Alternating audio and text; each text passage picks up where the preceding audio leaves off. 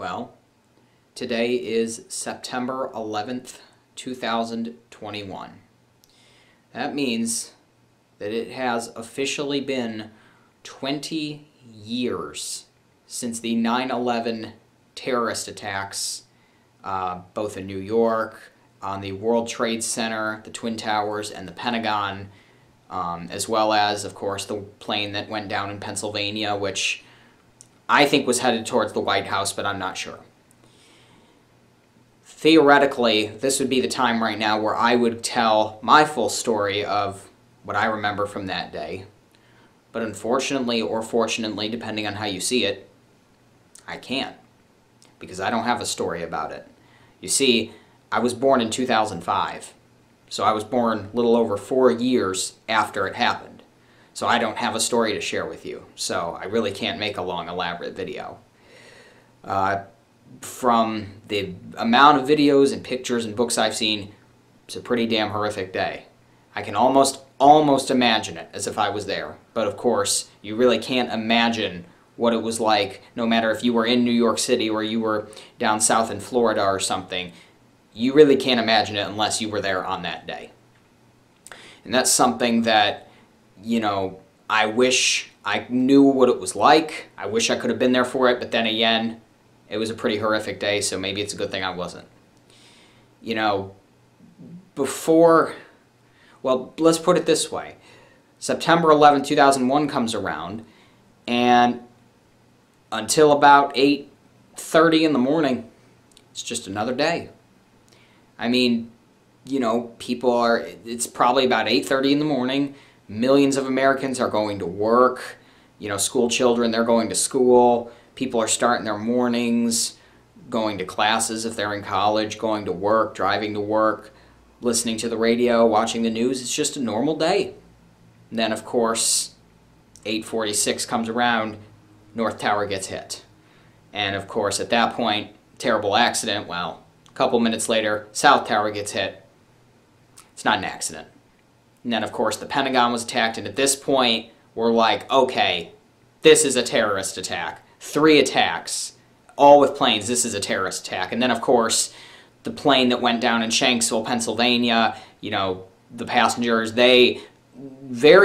honestly, they were very brave. They took control of a plane. Of course, they crash landed it, but it was much better to crash land in a field than, I believe, they were probably heading to the White House. I mean, it makes logical sense if you look at the actual path that that plane took. So, yeah, fortunately it never got to that point because very brave people, they risked their lives and they stopped another attack. But it's still, no matter how distant in years we get from the event, it will always have the same weight. It always will. And it will always be a day that marks the turning point. Maybe one turning point, maybe the turning point.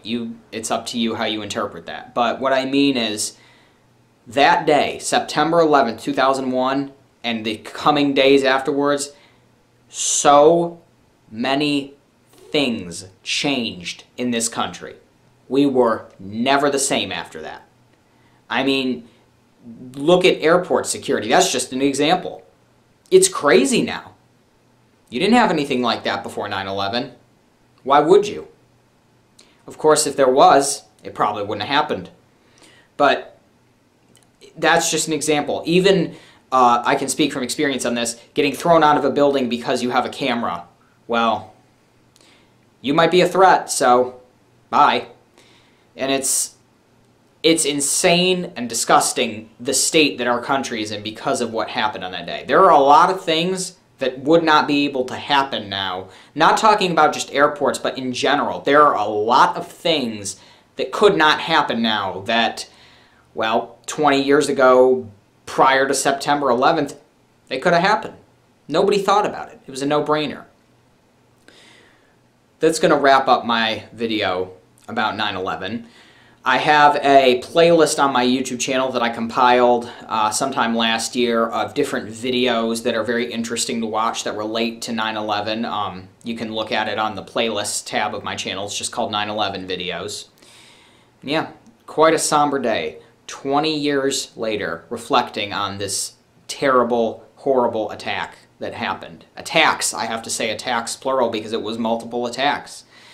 And the 2,977 people that lost their lives that day, whether they were firefighters, paramedics, innocent people, lots of innocent people died that day. Well, we never forget. Not only did almost 3,000 people die, over 6,000 were injured. In fact, I think just a couple days ago they were able to identify more people who were involved. I think it was a firefighter. I think you can read about that. It's a news story, but that's how bad it is. I mean, it's insane. So, yeah, that's going to wrap up my 9/11 video. Check out my playlist. I look forward to seeing some of your video responses. If you were around and you remember it, I would love to see a video response. Of course, people who were born after, say, probably 1993, I would say, is about the cutoff point, because if you were born in 1993, you would have been 8 years old, or turning 8, when that happened. And so I believe about 8 years old, that would be about the time that you would start to remember life things.